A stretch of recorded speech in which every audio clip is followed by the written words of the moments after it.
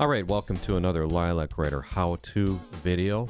This one is about using Studio One for a full multi-track recording project. Actually, I wanted to just see how Studio One would hold up in a situation with a full multi-track recording. So I didn't record this with Studio One. I imported all of the WAV files from another project into Studio One, and we're going to go and try to organize the mix and see how Studio One holds up.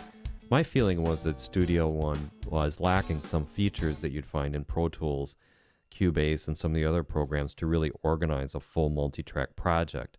So I went out to test this theory and find that it's actually a little bit better than I thought, and so we'll go over that now as we try to go through the project. So I've got the main arrange window open. I've got 25 tracks here of a song that has full multi-track drums, lead vocals, background vocals, several instrument tracks. When you have this view, I can't see all the tracks. You can easily see all the tracks if you go to this tiny view, or maybe even the small view, and there's a little shortcut menu down here at the bottom to get all these up on the screen. Now I use this view after I imported it to rearrange these tracks into a common track order. I've muted a few of the tracks, like this is a full mix of the song, and the click track I've muted. And we're going to start with the drum tracks here and set up the subs, basically a drum submix. So this works interactively with the mixer. Now in Pro Tools, we could create an edit group and a mix group. As far as I can tell, there's only a single kind of group which kind of works as a combined mix and edit group. And you do that with Command G. So I'll just do that, and now I've set that up. You can also right click on any of these selected tracks and do group selected tracks with Control G. That would be on the PC, or Command G on the Mac, and we can undo that here. Then if I go to the mixer, which I can do from this button, we'll pull up the mixer, and I'm going to go to the smaller version of the mixer because I don't really need to see the sends. And you'll see that all of those tracks are selected. So now on the mixer as well. So now if I click on another track, you'll see that when I come back to any of the drums, I grab them as a group. And then if I go to edit them, they all move proportionally to each other. And then the override for this in Studio One is the Option key.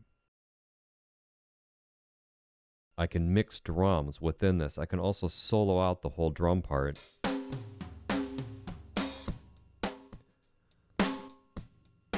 And now as I'm working on my drum mix, I just hold Option to control the individual drums.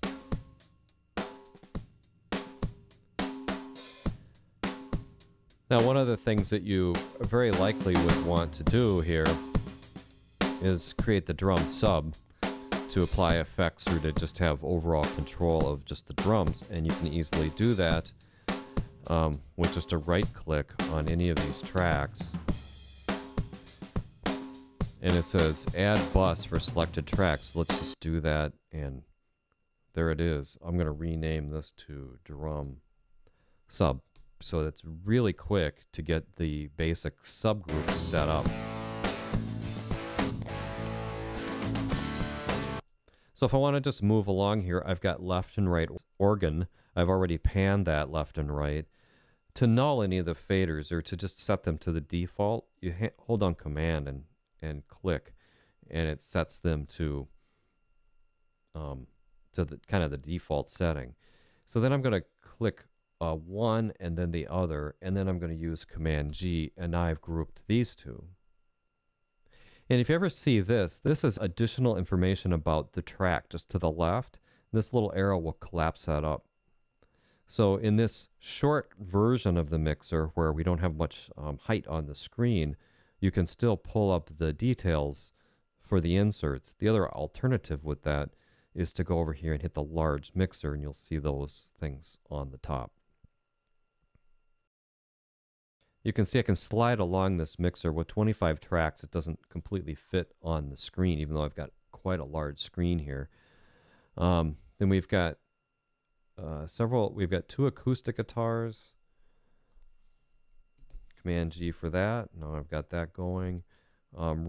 Rhythm guitar. We've got this guitar solo and rhythm. For this, I'll group those. I've got high and low background vocals along with the lead vocal. But I think I will do a bus on that. Vox sub, and then to move it around, I can just drag it over here. If you have a large mixer, there's a direct keyboard shortcut. This is the left and right square brackets will flip along and move along the keyboard. You can see anytime you hit one of these groups, it automatically selects it by the group. All right, you can create scenes, or I think they're called snapshots in here. And basically, you can hide any of the channels here by just clicking in this pane over here.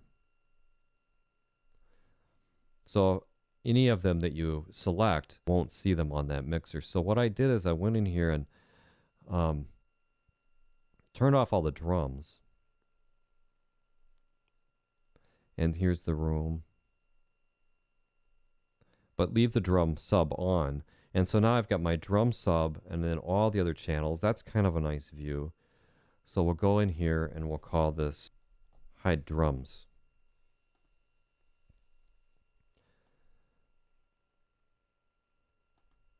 So I previously set up one called drums only, but now down in this little shortcut menu, I've got a hidden drums version. One of the things I like to do is set track colors for drums.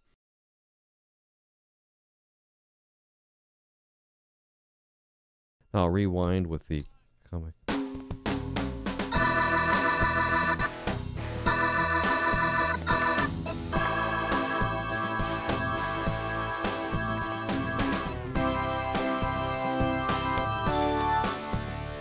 All right.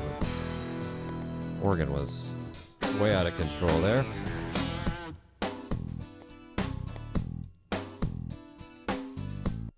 So that's how you set the track colors, and then I will also go in here and set, you know, some of these other things will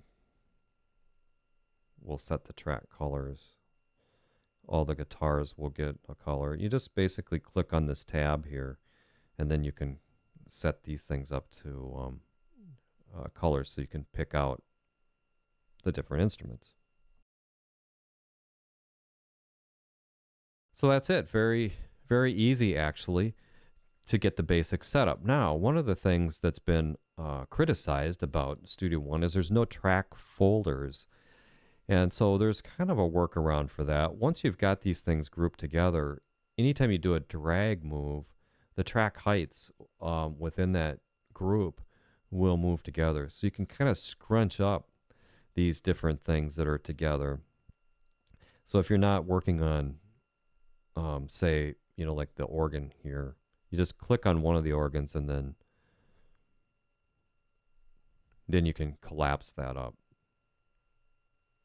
So it's not a true, you don't have the ability to hide tracks like you would in Pro Tools or use track folders like you would in Cubase. And it would be nice to be able to see that. Sonar also offers a track folders feature.